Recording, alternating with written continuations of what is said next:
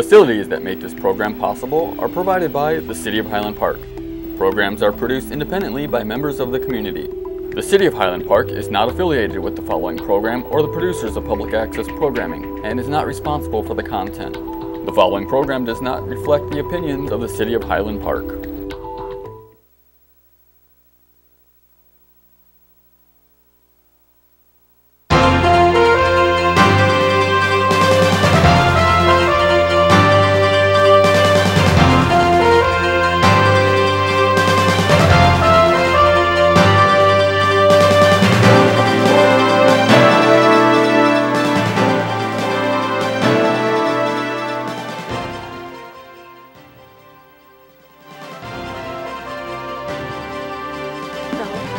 It's truly lovely.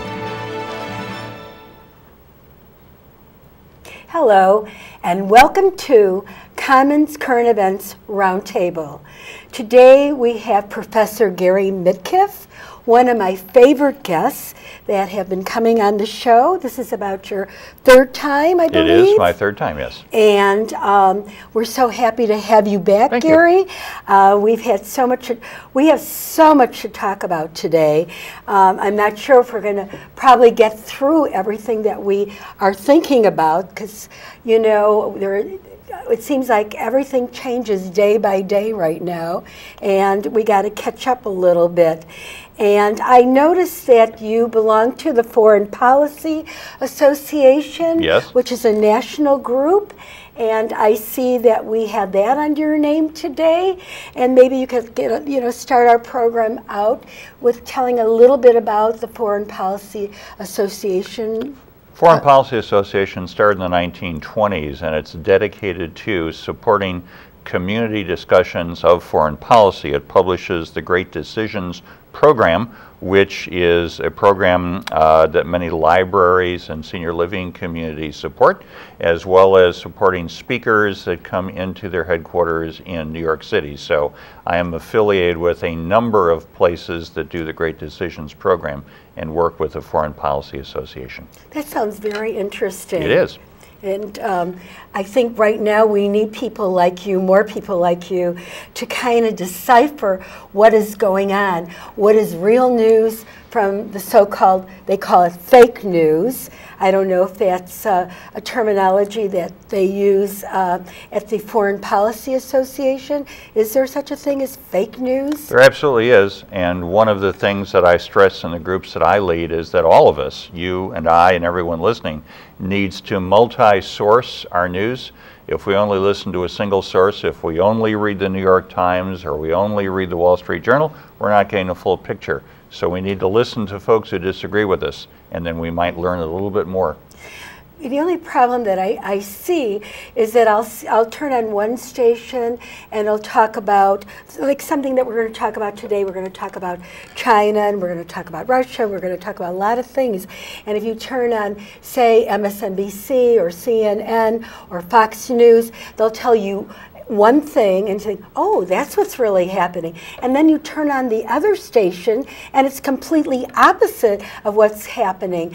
And you're wondering, you know, I've been in journalism for a long time, and I've been doing the shows for the public access shows for I would say about 8 years already, and it's really hard for us, you know.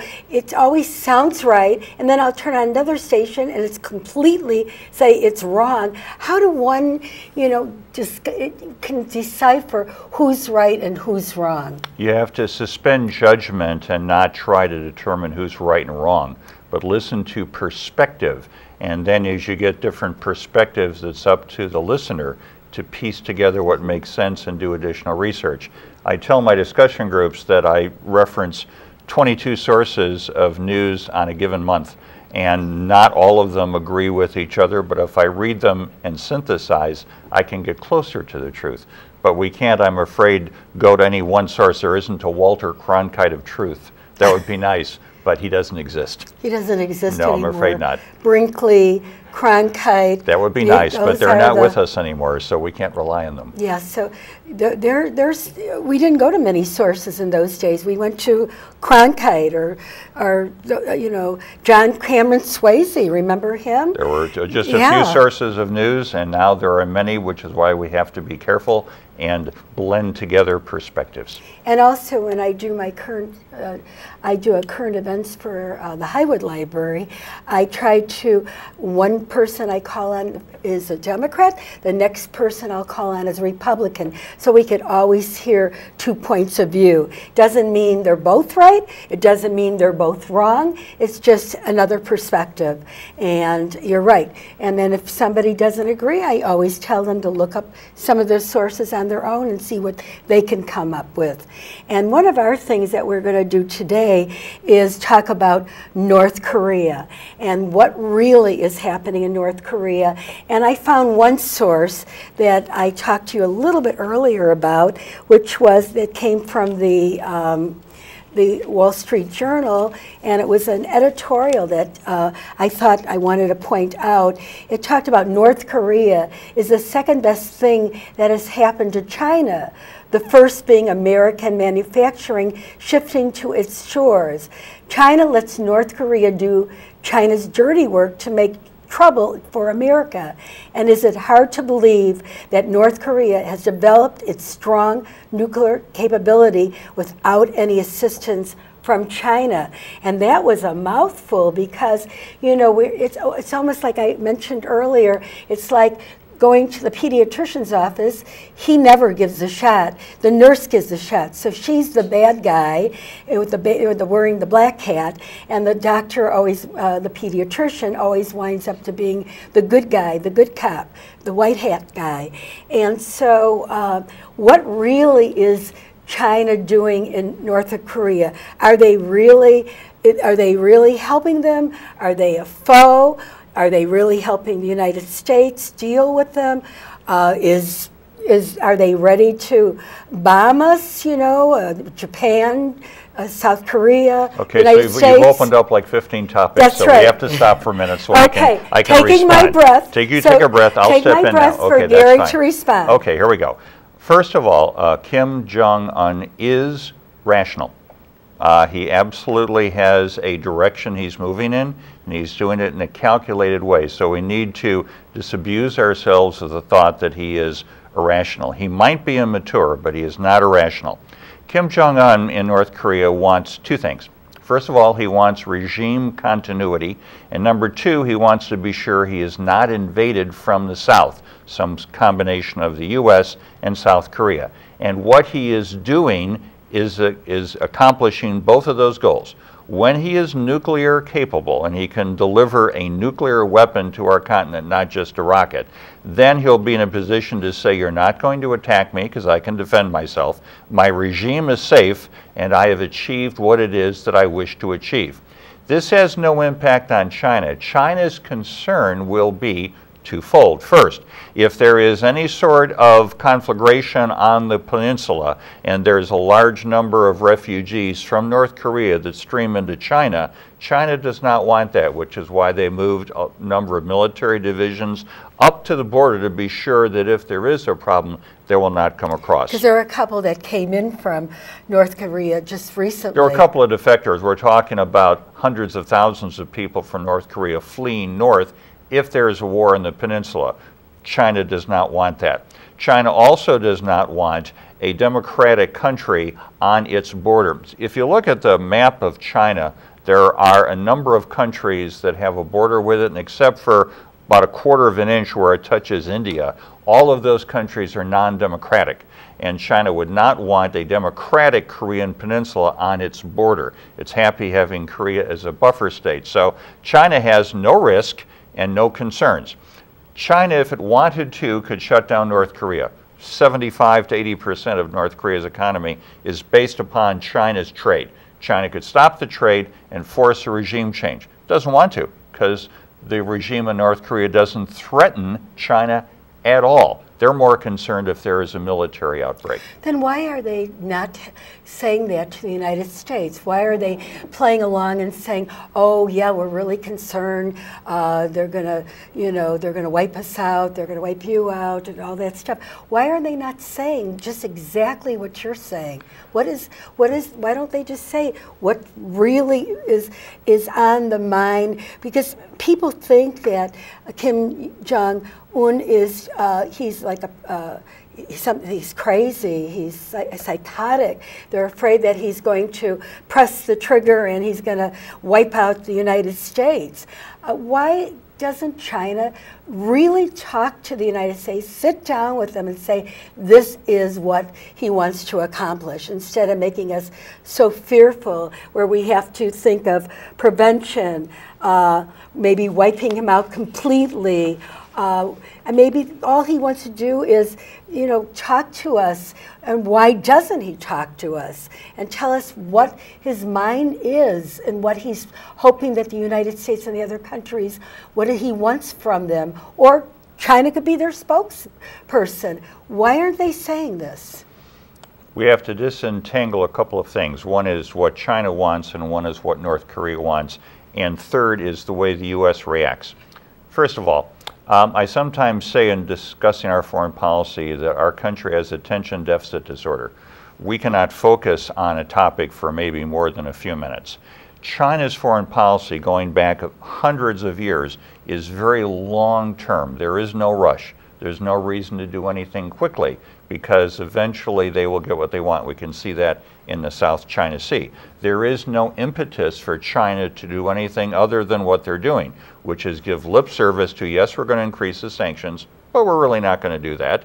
And North Korea continues to exist, aggravating the U.S. The problem has to do with the way that we respond. Calling Kim Jong-un overweight or referring to him as little rocket man is pointless rhetoric, absolutely pointless. When Rex Tillerson said that we should sit down without preconditions, that was the first clear statement of something that I've advocated for a long time. However, then he was countermanded by the National Security Council and the president within 24 hours and told, nope, we have to have preconditions, they have to get rid of their nuclear weapons. They're not going to do that. But we do need to sit down and talk. We aren't willing to do that without preconditions. That's our fault, not their fault. Yeah, and I think I talked to you about earlier that they want to get rid of their nuclear weapons, where they have allowed so many countries, India, Pakistan, Israel, Germany, England, United States, and probably others that can have nuclear weapons. And you mentioned something because of the United Nations. I mean, it makes no sense, because if you allow 1, 2, 3, 4, 5, whatever, to be able to have nuclear weapons, I'm playing, as I said, the devil's advocate. If you're looking for sense in foreign policy, this conversation is going to be very short. So let's take sense and let's take it off the table. Yeah. By the way, it's France that has nuclear weapons, not Germany, by the way. So what the UN said was, as of a certain point, the UN didn't want any more nations to get nuclear weapons. Unfortunately, some are, certainly North Korea is. There's a belief that Iran might be, and since the UN cannot enforce what it wants to do, those nations will continue. So eventually we will have further proliferation. If Iran were to acquire atomic weaponry, I'm sure Saudi Arabia would purchase it as well, and the escalation would continue. In the United Nations Security Council, people will point with alarm, but they won't do anything. So the nuclear genie's out of the bottle. There isn't any way that it can be restrained. Sorry. And they got a lot of their nuclear capabilities through Russia, didn't they? They got them through, actually through Pakistan. There was something called the Cahnmann network. Dr. Cahnmann sold capabilities to Iran and sold capabilities to North Korea. Israel got them from France. That was nice. But the Cahnmann group is K-A-H-N, is the one that supplied those two. What about Russia? Not particularly. They did some construction, but the actual technology which is necessary came from Cahnmann and Pakistan. Okay, and no, and they don't say anything. Pakistan is not saying anything about their, North Korea. It's like, and they're all contributing. I mean, so many people are contributing to their capabilities, and everybody's pretending like, oh, not I, said the little red hen. It's kind of interesting how these politics are played out. Nations, in essence, determine foreign policies based upon what's best for them.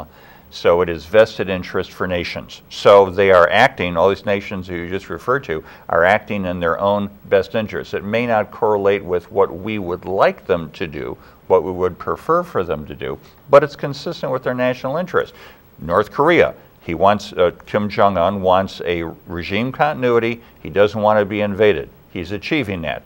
China does not want to have a democratic country on its border. It's achieving that.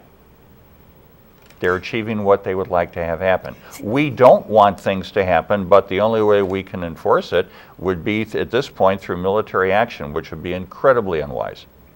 Because? Because if there is military conflagration on the Korean Peninsula, the city of Seoul will be destroyed in a matter of minutes, even without nuclear weaponry. And the number of millions of people killed will be hard to count. It is not an outcome that we want, which gets back to Tillerson's comment about sit down without preconditions, and then at the moment the administration says there is a precondition, hence there's no talks. Do you think if they no preconditions, they will sit and actually talk to us? We don't know because we haven't tried, but it's worth trying, because if we don't talk, if we don't have a conversation, then we're going to convince ourselves that the only option is military. And it's not, because we haven't really tried that option yet. What do you think we're going to do? What do you see the United States finally doing at the end? At the end game? What do you think the end game is? There's two possibilities, and one frightens me. The one that frightens me is that we will convince ourselves that a preemptive strike against North Korea is justified. And if we do that, I think that that's not good for world peace. The preferred outcome would be to sit down and talk without preconditions. China would be helpful, but not necessary. We certainly would like them there. But at the moment, we're not willing to do that. We insult them, and we say, oh, there's preconditions.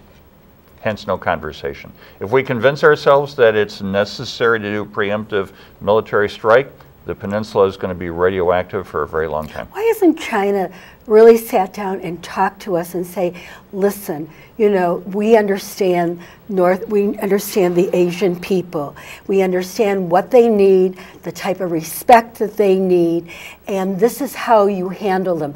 Why hasn't there been any, say, secret meetings or meetings that haven't been televised, and really sat down and talked with the United States and teach them how to handle a country like North Korea? One of the weaknesses in our foreign policy, and this goes back certainly all the way to Truman, is something called ethnocentrism, which is we believe that the way that we wish to do things is the right way, and what your culture is, we really don't care so much. So we don't traditionally like to be lectured on how we should conduct our policy. We assume that this is how it should be done. So the concept of whether it's a long-range perspective, the concept of we need to follow certain protocols, we tend to go, we just want a result, we want an answer. That's the attention deficit disorder sort of like now. I referred to before. It sounds like the general... Now or the next 10 seconds it would be fine. It almost sounds like the general Bulmus philosophy. What's good for the U.S. is good for good for every other country besides, what's good for the United States is good for everybody else. And if we follow that policy, we have fewer friends and more enemies. That's not a good way to proceed. But we've been doing it that way for every country. We have often acted that way, and that's not in our best interest. Yes, so we want everybody to be a democracy, and not everybody is supposed to be a democracy. Not every country is set up for a democracy. There are 193 member nations in the United Nations. A majority of them are not democracies because they choose not to be. Now, you could argue that, wait a minute, a dictator is in charge of this country. However, the country is willing to accept dictatorial rule or autocratic rule. The fact that democracy works in the U.S., works fairly well in the U.S., does not mean that it can be transplanted to other countries. Russia, for example, has no democratic tradition at all. They tried it after World War I. It lasted less than 2 years. They don't have that sort of a tradition. We do. Many nations don't. The concept of, here, let me write a constitution for you like we did in Iraq after we invaded Iraq, that doesn't work because that's not the culture and the tradition of that country. Mm-hmm. And I think the sooner the United States understands that not everybody wants to be a democracy, the better off we will be. And they'll be able to work together much better. We might have more than 8 countries vote with us at the UN when we make some sort of a statement. Yes, perhaps. because right now Yes. the UN doesn't vote with the United States. Look what happened just recently with the embassy of the Israeli. They wanted to move the Israeli embassy from Tel Aviv to Jerusalem. And how many countries voted with us? Was there like 8. 5? That was the 8 that I was referring to. The eight, before, right. eight countries Yeah. voted for it with us. That brings up an interesting point, though. Some of the things that President Trump says have cores of truth in the middle, but they're wrapped in rhetoric, which makes it difficult. And Jerusalem's a good example. Jerusalem is, in fact, the capital of Israel. That's where the government headquarters are. That's where the government offices are. Mm-hmm. But they say, no, our capital's in Tel Aviv, because there is a dispute about who is in control there. So if instead the United States, instead of saying we're going to move our embassy to Jerusalem, which is the capital and offend 2/3 of the world, if we had worked with the folks in Israel to say we're going to recognize Jerusalem and Netanyahu is going to stop building new settlements so we can talk with the Palestinians, it would have been an incredible step towards peace. But we didn't do that. All we said was, this is what we're going to do. Take it or leave it. Well, the United Nations voted and most of them left it. Or they could have said another thing that, we're going to put the U.S. Embassy in Jerusalem, but we also want to put the Israeli Arab or else a Palestinian have their embassy also in Jerusalem. So they would have both people having embassies in Jerusalem. And that would, I think, would work from both sides. Way back in the late 40s, when the United Nations said Jerusalem should be an international city under UN control, that actually would have been a good decision. But that's not what happened, because there have been a few wars, as you know, in the area, and Israel's taken control of the city now. That's not the condition. But it actually, given the fact that 3 major religions all look to Jerusalem as important to them, it actually is an international city, but it's not under international control. See, and many people don't know, in the Knesset, there are Arabs that are, they have roles in the government. The Israeli Arabs have roles in the government. I'm not sure, do you know if they have any of the Palestinians are in the government? The Palestinians are not in the government. That's not in the Knesset, no. Mm-hmm. But the Israeli Arabs are in the government. They are, but it's the Palestinians that are the issue. The issue, right. But maybe to bring some of the Palestinians to be part of the Israeli government, to give them some, to make them feel welcome. I know they go to school. They go to school in Tel Aviv, and they go to Hebrew University. There's a lot of there's some Palestinian students there. There's Israeli Arabs that go to the school, and my son was a general surgeon in Israel, and he operated on Palestinians. He operated on people that were from the Hamas party. He didn't say, "I'm sorry, you're Hamas. You're a Palestinian. You're bleeding. I won't operate on you." He, of course, operated, and he was part of the Israeli medical team at that time. Well, there's a difference between treating people on a sociable, equitable basis